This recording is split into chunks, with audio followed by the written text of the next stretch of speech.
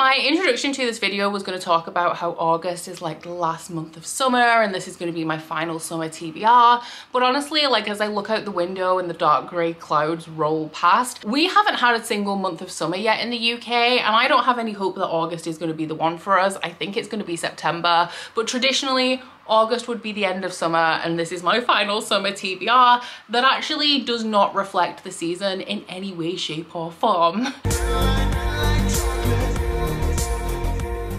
But in August, I have 9 books that I'm aiming to read. The books that I end up reading will probably be a little different to the ones that I'm showing you today, but this is all of my book club stuff, all of my library books, my required reads, arcs, that kind of thing. I will of course be reading other books outside of this for things like Shelf It or Scrap It, but I actually feel like I'm doing well. Like the books that I end up reading are not all of the books on my TBR, but I feel like we're getting through a decent percentage, so I think I deserve a little bit of credit. 2 of the books that we're going to be talking about today, or maybe 3 potentially, are rolling over from July's TBR, and then we have 6 books that are new for this one. In the month of August, I am going to be co-hosting a readathon as well, which is the Battleathon created by Mel from Mel Reads. I will put Mel's announcement video down in my description box in case you want to join us, which I totally think you should. And this readathon is based on a assassin tournament who are all competing to win the king's favor. So there are 4 houses that you can choose from, but I suggest that you choose the House of Snakes because along with Lexi from Books with Lexi, that is the house that I am going to be representing. So the way that you score points for this readathon is based on the star ratings that you give. So the higher your rating, the more points you generate for your team, which I mean, if you know how few 5 stars I give out at the minute, this is a little bit daunting and it might be a recipe for disaster, but we're gonna work with what we can. And you can also gain bonus points for your team by reading books that have certain words in the title, depending on which team you're on. And for the House of Snakes, that is books that have wicked words in the title. So things like death and blood and bone and skulls and all of that beautiful gothy stuff that we love over here on this channel. And of course, with a public readathon comes reading sprints, so I will be hosting at least a couple of rounds of sprints on my channel during the month of August, alongside all of the ones that I always do over on Patreon. So aside from the readathon, in August I'm going to be away for a couple of days visiting friends in the UK, and aside from that, it's just chilling, reading, vibing, you know, the usual. Without any more introduction. Was that necessary?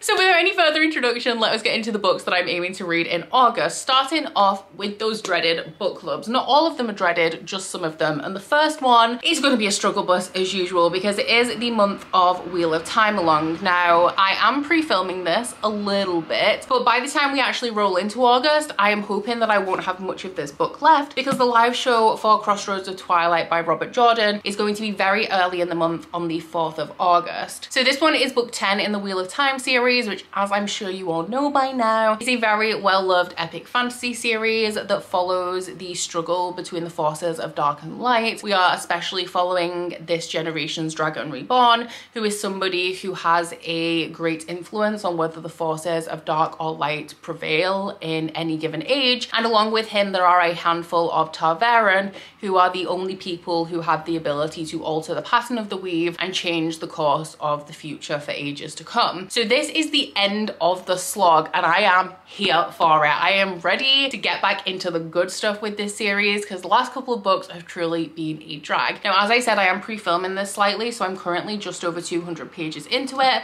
But with the live show being on the 4th of August, before we roll into August, I want to be on like at least page, I want to say like 500, 550, because I will essentially just be finishing it up in preparation for the live show. I am listening to the audio of this, but I'm paying a little bit more attention to the text than I have when reading the previous books, because with all of these side characters that we have going on here, I'm getting just like a little bit lost, and I want to get myself back on track, ready for like the next books in the series where things pick up a little bit more again. The next one is one that I should not typically, I wouldn't usually be reading it in this month, but the live show in September is going to fall a little bit earlier than usual, and that is The Wisdom of Crowds by Jo Abercrombie. So this is the final book for this round of Catch Up Book Club. It's the final book for First Law Along, and the live show for this is going to be on my channel on the 1st of September. So obviously, like, I gotta read this one in August. As well as being the final First Law book, this is the final book in the Age of Madness trilogy. Joe Abercrombie writes grimdark fantasy. When we say grimdark, normally people associate that with gore, and while these are a little bit gory, the grim elements of this series kind of fall more into the hopelessness and the futility of a lot of like the actions of the characters. So the main themes of the Age of Madness trilogy is that all of the countries are going to war again, the royalty are struggling to maintain peace,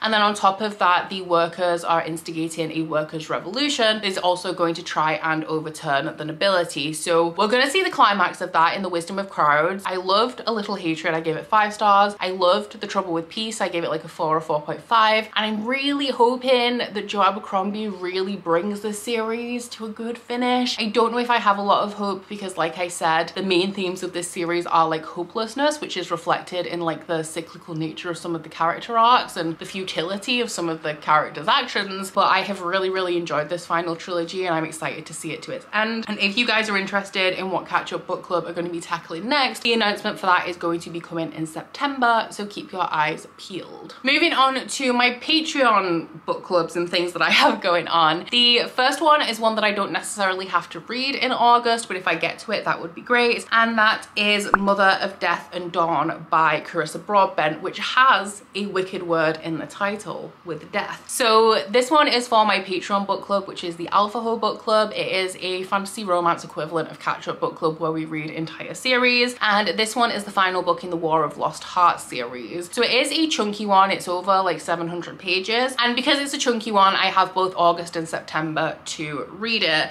But this one is a series following a young woman who is a slave, and she manages to free herself from slavery. So she goes to a neighboring kingdom where there is an order of magic wielders, and she asks them if she can join. They say that the only way that she can join is if she has an apprenticeship, and the only person currently available to take an apprentice is a reclusive fire wielder called Max. So the reason why she actually wants to join this society is because she would like to free her best friend from slavery that she had to leave behind, and she's obviously come from this awful society that condones slavery and assumes that the Order of Magicians are a little bit better. But as we progress through the first book, we kind of realize that while they are maybe technically better than the place where she's come from, they're not the great doers of good that she imagined that they were to start off with. Also for my Patreon things that I have going on is my very unofficial, very casual read along of the Pretty Little Liars series by Sarah Shepherd. In August, we're going to be reading book 6, which is Killer, which I would also count as a wicked word in the title. And this one, I'm not going to spend too much time on it. We all know it is a YA mystery series about a group of girls that are being blackmailed, and they're banding together to get to the bottom of who is responsible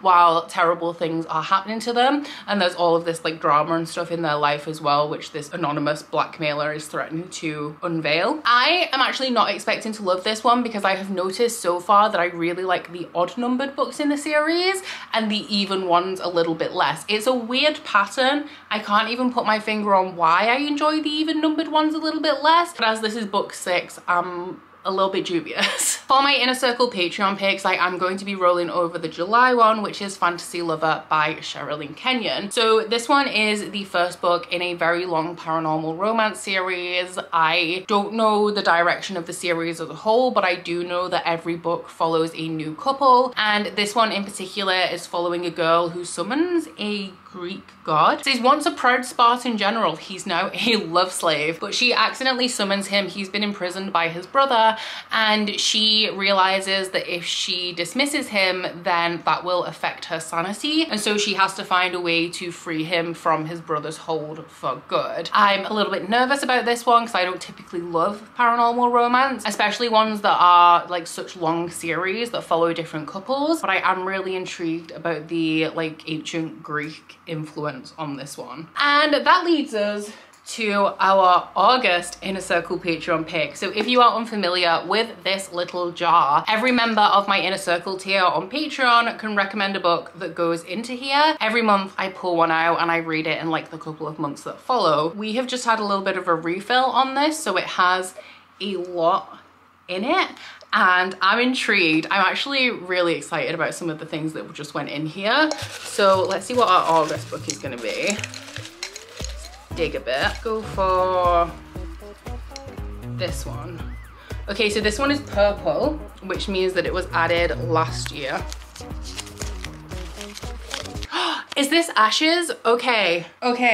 Oh. Ash sent me a little challenge on her slip. It says, if I'm wearing dark clothes, to read A Kiss of Iron by Claire Sager, but if I'm reading light clothes, to read A Touch of Light by Thiago Abdallah. Now, I'm wearing both, because you guys can see I'm wearing a dark jumper, but I'm also wearing white sweatpants, which I was hoping not to have to reveal. That's the beauty of filming. You only see me from like the top up. Does this mean I get to choose? Are my legs longer than the top of my body? How do we work this out? Okay, so I was tempted to get Curtis down and pull him away from his work to measure me, but I actually think that because all you guys can see is that I'm wearing dark clothes, even though I am also wearing white sweatpants, I think we're gonna go with A Kiss of Iron by Claire Sager for this one. Let me get up the synopsis for this. I'm actually gonna check, is it on Kindle Unlimited? It is on Kindle Unlimited, which is very, very helpful. This one I'm pretty sure is on my rare TBR, so it is on my radar. But it is about a girl who is a penniless noblewoman on the verge of losing everything when she is given a well-paid job that could be her salvation. So she is drawn into the court where she is asked to spy on a powerful Fey Lord known as the Night Queen's shadow. I already feel like I'm going to enjoy this. It says Bastian Marwood is handsome, ruthless and cunning, but Kat can't decide if he's a threat to her kingdom or her heart. Sounds actually like something that I'm really going to enjoy, and fingers crossed I do, because then I can get a physical copy to take to rare and be signed. I do have an arc that I would like to get to in August as well, which is Gorse by Sam K. Horton. I'm pretty sure that this one is a debut that has been sent to me by Solaris, so thank you very much to Solaris for that. But this one is following one of my favorite themes in fantasy. Like, it's a little bit of a niche that I really like, and that is historical fantasy that is set at the time where religion, usually Christianity, was coming and like eradicating folklore in all of the countries, like especially across Europe, that happened. This one in particular is set in the UK, it's set in Cornwall, and it is following, is it like a preacher? He's called the Keeper, who is the mediator between the worlds of men and fae. And on the flip side of that, we have Reverend Cleaver, who is going to be like the representative of Christianity in this one. But then we also have a character called Nancy Bly, who has the sight and is determined to maintain the balance between the fae and the human world. I don't know why that particular subject really interests me, but it's the same kind of thing that is in The Bear and the Nightingale by Catherine Arden, which I love, and also The Pomegranate Gate by Ariel Kaplan, which is a book I read last year that I really loved and would definitely recommend. So I'm hoping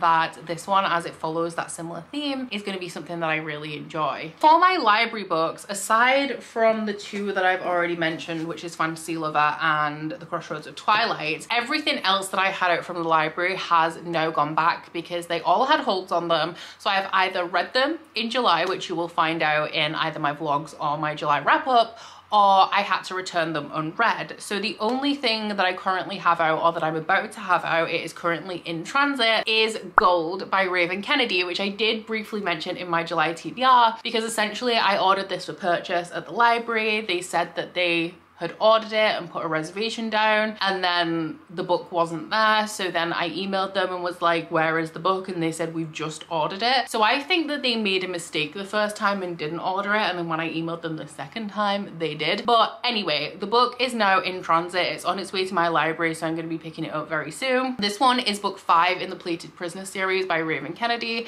which is a fantasy romance series that is a retelling of the King Midas myth, following a girl called Auron who she hasn't been imprisoned by King Midas technically, but she does live in a cage in his palace of her own volition, because she had horrible things done to her when she lived on the streets when she was younger, up until she found Midas. And this cage offers her a sense of security that she has never had in her life. She's also in love with Midas, and Midas is hungry for some more territory. So he is moving all of his prized possessions, including Auron, to this new kingdom that he's planning to take over, and on the way she is attacked by raiders and kidnapped, which forces her to come into her own and stand on her own 2 feet for the first time in a really long time. Really excited to get into book 5. I've recently read book 4 and the cliffhanger was insane, so I'm definitely expecting good things from book 5.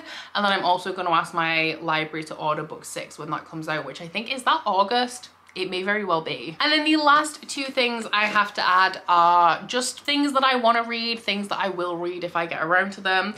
If I manage to finish, I mean, I have to finish The Crossroads of Twilight before the 4th of August. So after that, my next audiobook is going to be Waking Gods by Sylvain Neuvel, which I did mention on my July TBR as something I wanted to get to if I managed to finish The Crossroads of Twilight, which I didn't.